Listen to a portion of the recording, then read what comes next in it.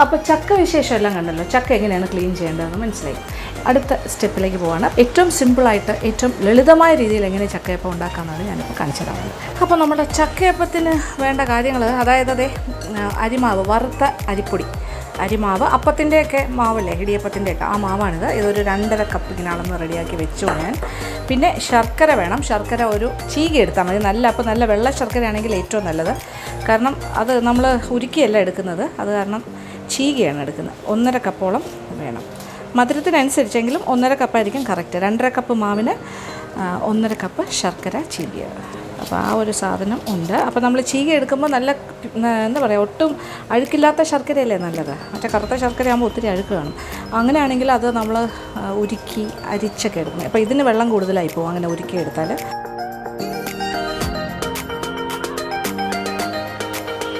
ഇനി അടുത്ത കാര്യം എന്ന് പറഞ്ഞാൽ തേങ്ങ ചിരകണം.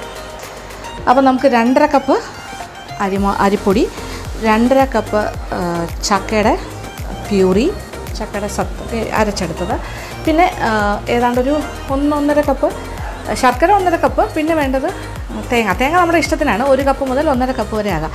അപ്പം എൻ്റെ കയ്യിൽ ഇങ്ങനത്തെ ചിരക മാത്രമേ ഉള്ളൂ. ഇങ്ങനെ പാദകം പുറത്ത് വെച്ചിട്ട് ഇങ്ങനെ ഫിക്സ് ചെയ്ത് വയ്ക്കുന്ന ടേബിൾ ടോപ്പ് ചിരക ഇല്ല, സോറി. ഇപ്പോൾ തറയിലിരുന്ന് ചെയ്യുന്നതാണ് എനിക്ക് കംഫർട്ട്. ഇത്തരം എക്സസൈസസ് ഒക്കെ നമ്മുടെ തേങ്ങയൊക്കെ ചിരകി ഇങ്ങനെയൊക്കെ ചെയ്യുന്നത് നല്ലതാണ്. കാര്യം നമ്മുടെ കൈക്കൊക്കെ നല്ല വ്യായാമം കിട്ടും, നമ്മുടെ ഷോൾഡേഴ്സിന് നല്ല വ്യായാമം കിട്ടും. കുറച്ചുകൂടെ ഫിറ്റായിരിക്കാൻ ഇതാണ് നല്ലത്. അരകല്ലിൽ അരയ്ക്കുന്നത്, പിന്നെ കിണറ്റിൽ നിന്നും വെള്ളം കോരുന്നത്, അതൊന്നും ഇപ്പോൾ ഇല്ലല്ലോ സിറ്റിയിലൊന്നും. ഇങ്ങനെ തേങ്ങ തിരുകുന്നത്, ഇതൊക്കെ നല്ല എക്സസൈസസാണ്. പണ്ടത്തെ ലേഡീസെല്ലാം അങ്ങനെയല്ലേ ചെയ്തുകൊണ്ട്.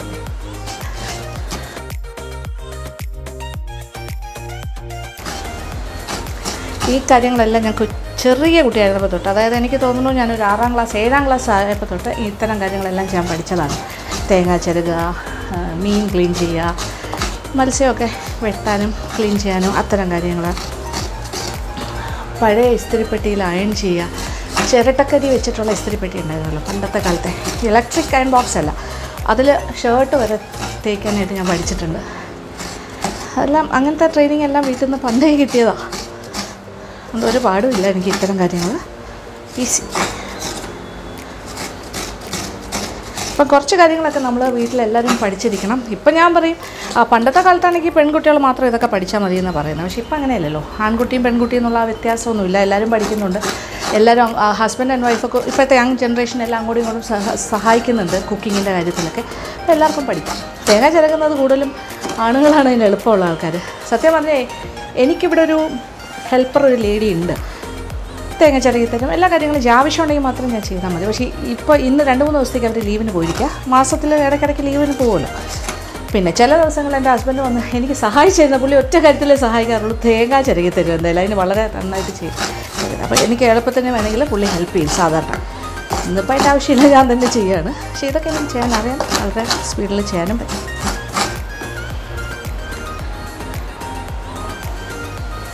അപ്പോൾ നമുക്ക് ആവശ്യമുള്ള തേങ്ങയും ആയിക്കഴിഞ്ഞു.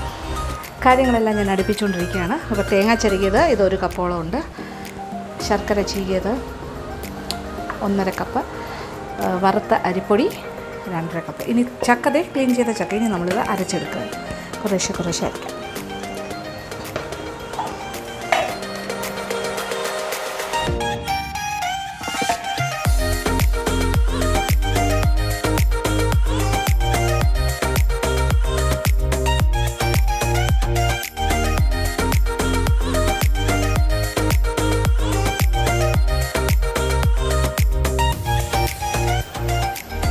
അപ്പോൾ ഞാൻ എൻ്റെ ചക്കയപ്പത്തിന് വേണ്ട കാര്യങ്ങളെല്ലാം അടുപ്പിച്ച് കഴിഞ്ഞു. ശർക്കര ചീകിയത് പാത്രത്തിലേക്ക് ഞാൻ മാറ്റുകയാണ്.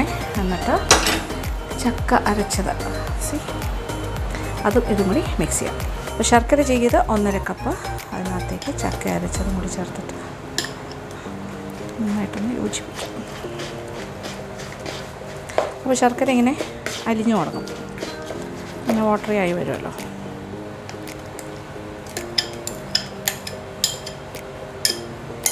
നമ്മൾ കൈ കൊണ്ട് തന്നെ ചെയ്യും.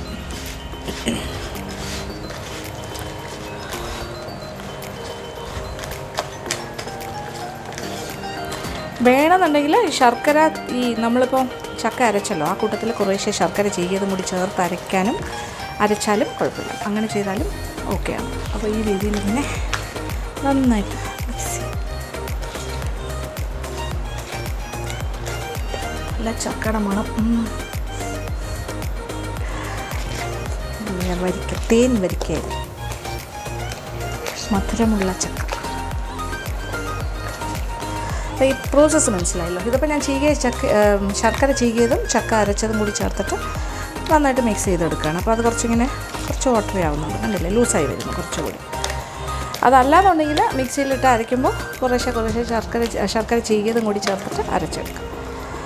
ഇനി ഇതിലേക്ക് മാവ്, ഇത് നന്നായിട്ട് വറുത്ത മാവായിരിക്കണം, തരിയില്ലാത്ത ഇടിയപ്പത്തിൻ്റെ പത്തിരി ഇങ്ങനെയുള്ള കാര്യങ്ങൾക്ക് വേണ്ടി നമ്മൾ വറുത്ത് വെച്ചിരിക്കുന്ന മാവ്.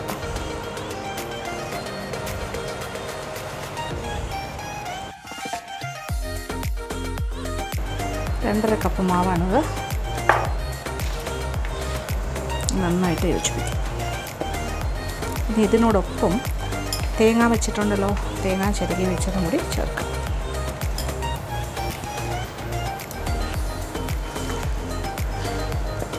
കുറച്ച് ലൂസായിട്ട് തന്നെ ഇരിക്കട്ടെ, ഒരു സ്ലൈറ്റ്ലി ലൂസ് ടെക്സ്ചറാണ് വേണ്ടത് പരത്താനായിട്ട്, അതാണ് എളുപ്പം. ഇനി ഇതിൽ ചേർക്കേണ്ട ഒരു പ്രധാന കാര്യം ഏലക്ക പൊടിച്ചത്, 1 ടീസ്പൂണോളം ഏലക്ക പൊടിച്ചത് ചേർക്കാം, മണത്തിനനുസരിച്ചിട്ട്. ഇതിൽ ലാസ്റ്റ്, ഇത് ഓപ്ഷണലാണ്, വേണമെങ്കിൽ ചേർത്താൽ മതി, ഒരല്പം നെയ്യ്, 1 ടീസ്പൂൺ. അപ്പോൾ നമ്മുടെ ചക്ക അട അഥവാ ചക്കയപ്പത്തിനുള്ള മാവ് റെഡി. ഒരല്പം ലൂസായിട്ടുള്ള, ഒരുപാട് ലൂസല്ല, റണ്ണിങ് അല്ല, പക്ഷെ ഭയങ്കര ടൈറ്റും ആവരുത്, അതാണ് വേണ്ടത്. അപ്പോൾ ഇതൊരു സൈഡിലിരിക്കട്ടെ. ഇനി ഞാൻ ഇല ഒന്ന് ശരിയാക്കാൻ പോകണേ, ഇല ഒന്ന് വാട്ടിയെടുക്കണം. ഇനി ഇല വാട്ടാൻ പോകും. അപ്പോൾ ഗ്യാസ് സ്റ്റൗ കത്തിച്ചിട്ട് ചെറിയ തീയിൽ ഇങ്ങനെ മറുസൈഡ് വെച്ച് ഇങ്ങനെ ചെയ്യും. അപ്പോൾ ഇതിങ്ങനെ വാടി വരും, വാട്ടിയെടുക്കുകയാണ് ചെയ്യണം. എന്നാൽ അല്ലെങ്കിൽ ഇല രണ്ടായിട്ട്, ഇത് നല്ല ഫ്രഷ് ഇല ആയതുകൊണ്ട് മടക്കുമ്പോൾ പൊട്ടിപ്പോവും വാട്ടിയില്ലെങ്കിൽ, അതിനാണ് ഇങ്ങനെ വാട്ടുന്നത്. അപ്പോൾ ഇലയൊക്കെ നന്നായിട്ട് വെള്ളം തൊട്ട് തുടയ്ക്കണം. വാഴയിൽ നിൽക്കുന്ന ഇലയാണേ, അതിലൊരുപാട് അഴുക്കൊക്കെ ഉണ്ടാവും. അപ്പോൾ ഇലയെല്ലാം വാട്ടിക്കഴിഞ്ഞു, ദേ മാവ് റെഡിയാണ്. ഇനി ഓരോ ഇലയായിട്ട് എടുത്തിട്ട് നമ്മൾ കുറച്ച് മാവ് ഇതിനകത്തേക്ക് വെക്കുന്നു. സൈസ് അനുസരിച്ചിട്ട്, ഇലയുടെ സൈസ് അനുസരിച്ചിട്ട് കൂടുതൽ പരത്തേണ്ട ആവശ്യമില്ല. നമ്മളിങ്ങനെ ഇതൊരു കാര്യം ചെയ്താൽ മതി, ഇങ്ങനെ കുറച്ച് ഇപ്പുറത്തോട്ട് വയ്ക്കാം, എന്നിട്ട് നന്നായിട്ട് അമർത്തിയാൽ മതി. ഇല വെച്ചിട്ട് തന്നെ നന്നായിട്ട് അമർത്തി കൊടുക്കും, മടക്കി. അപ്പം നല്ല പരന്ന് വരും. അത് ഇച്ചിരി ലൂസായിരിക്കുന്ന മാവായതുകൊണ്ട് ഇത് ഈസിയാണ്. അപ്പോൾ ഒരെണ്ണമായി ഈ രീതിയിലായിട്ട് പരന്ന് വരും, തിന്നായിട്ട്. അപ്പോൾ ആദ്യത്തേത് ഇതുപോലെ എല്ലാത്തിലും നിറയ്ക്കും.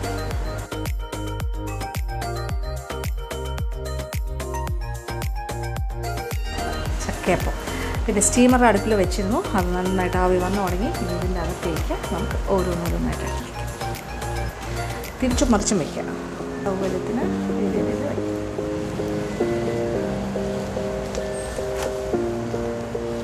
ക്രോസ് ആയിട്ട്.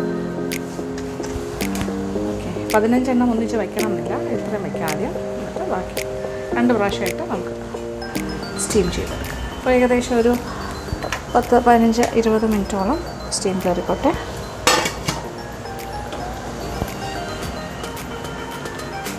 ഇപ്പോൾ മനസ്സിലായല്ലോ, എളുപ്പമല്ലേ ചക്കയപ്പം? ഇത് ഈസി റെസിപ്പിയാണ്, ഇറ്റ്സ് ഈസി കുക്കിംഗ്, ആർക്ക് വേണമെങ്കിലും ചെയ്യാം. അപ്പോൾ ഇപ്പോൾ ചക്കയുടെ സീസണാണ്, നല്ല വരിക്ക ചക്ക കിട്ടും. നമുക്ക് നാട്ടിൽ ഉണ്ടെങ്കിൽ എടുക്കുക, അല്ലെങ്കിൽ വാങ്ങാൻ കിട്ടും. ഇപ്പോൾ നല്ല ചീപ്പ് റേറ്റ്സിന് തന്നെ കിട്ടും. അതുകൊണ്ട് ഈ സമയത്താണ് ഇതൊക്കെ ഉണ്ടാക്കാൻ പറ്റിയത്. ഈ സമയത്ത് വാങ്ങിച്ച് വറട്ടി വെച്ചാൽ ഒരു വർഷം മുഴുവൻ നിങ്ങൾക്ക് ചക്കയപ്പം ഉണ്ടാക്കാം. വറട്ടി വെച്ചാലുള്ള അഡ്വാൻറ്റേജ്, ഇപ്പോൾ ഞാൻ ചക്ക അരച്ചെടുത്തില്ലേ, അതിന് പകരം ശർക്കരയും ചേർത്തു. ഇതൊന്നും വേണ്ട, വറട്ടിയ ചക്ക ഉണ്ടെങ്കിൽ ചക്ക വറട്ടിയതിൻ്റെ കൂടെ മാവും ഏലക്കാപ്പൊടിയും മാത്രം ചേർത്താൽ മതി. പേരിന് വേണ്ടി ഒരു ശകലം നെയ്യും കൂടി ചേർത്തിട്ട് നന്നായിട്ട് കുഴച്ചതുപോലെ ചെയ്യാം. അപ്പോൾ എപ്പോൾ വേണമെങ്കിലും നമുക്കൊരു അതിഥി വീട്ടിൽ പെട്ടെന്ന് വന്നാൽ പോലും നമുക്ക് ഈസി ആയിട്ട് ചക്കയപ്പം ഉണ്ടാക്കി കൊടുക്കാമല്ലോ.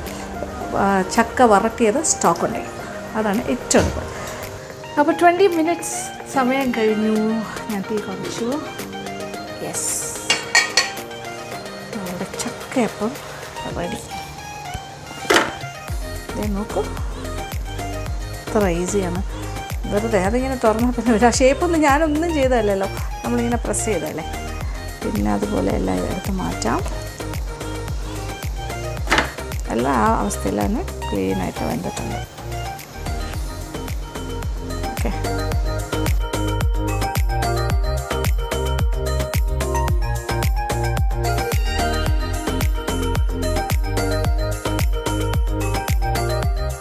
അങ്ങനെ ഇന്നത്തെ എൻ്റെ ചക്ക വ്ളോഗെന്ന് പറയുന്നത് നമ്മുടെ ചക്കയുമായി ബന്ധപ്പെട്ട് ഇന്നത്തെ ഈ കാര്യങ്ങളെല്ലാം ഏതാണ്ട് അവസാനിക്കാറായി. കാര്യം എന്ന് വെച്ചാൽ എൻ്റെ ചക്കയുടെ എല്ലാം റെഡി ഇവിടെ കൊണ്ട് വെച്ചിരിക്കുവാണ്.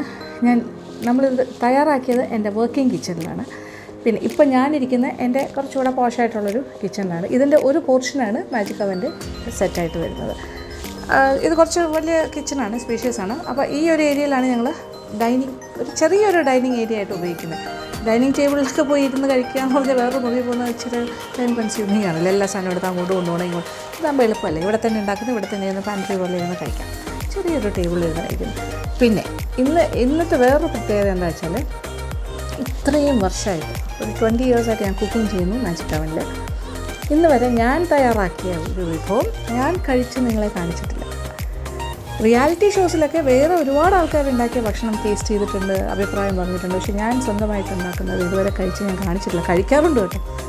അപ്പോൾ ഇന്ന് ആദ്യമായിട്ട് ലക്ഷ്മി നായർ വ്ളോഗ്സിന് വേണ്ടി ഞാൻ തയ്യാറാക്കിയൊരു കാര്യം ഞാൻ കഴിച്ച് കാണിക്കാൻ പോവാണ്.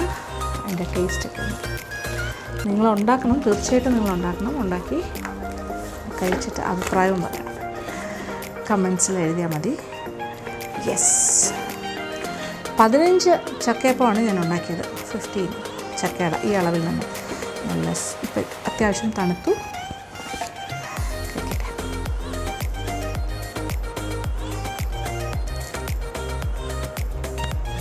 ഒരു ടേസ്റ്റ് സ്വന്തമായിട്ട് തന്നെ പമച്ച പറയുകയാണെ, അങ്ങനെയല്ല കേട്ടോ,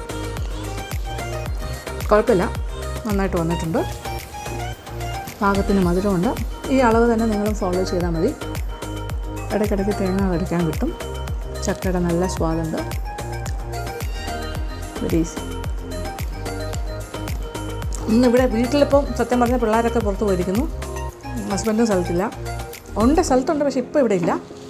എനിക്കാരെയും, അല്ലെങ്കിൽ തന്നെ അവരെല്ലാം ഭയങ്കരമായിട്ട് ക്യാമറ ഷൈ ആയിട്ടുള്ള ആൾക്കാരാണ്. അങ്ങനെ പബ്ലിക്കായിട്ട് വരാൻ വലിയ താല്പര്യമില്ലാത്ത ആൾക്കാരാണ്. ഉണ്ടാക്കി വെച്ചിട്ടുണ്ട്, എല്ലാവരും വന്ന് കഴിച്ചോളൂ.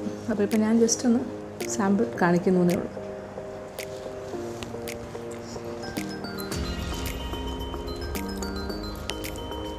അപ്പോൾ ഇതേപോലെ ഈ മെത്തേഡിൽ തയ്യാറാക്കി നോക്കുക. എല്ലാവർക്കും ഇഷ്ടമാവുന്ന കാര്യമായിരിക്കും എന്നാണ് എൻ്റെ മനസ്സ് പറയുന്നത്. അപ്പോൾ thank you so much for watching me. അപ്പോൾ നിങ്ങൾ എൻ്റെ പ്രേക്ഷകരായിട്ട് ഇത് കാണാനായിട്ട് ഇത്ര നേരം ക്ഷമയോടുകൂടി കണ്ടതിന് താങ്ക് യു സോ മച്ച്. അപ്പോൾ ഇനി മറ്റൊരു വ്ളോഗുമായി ഞാൻ വരും. Keep on watching Lakshmi Nair vlogs.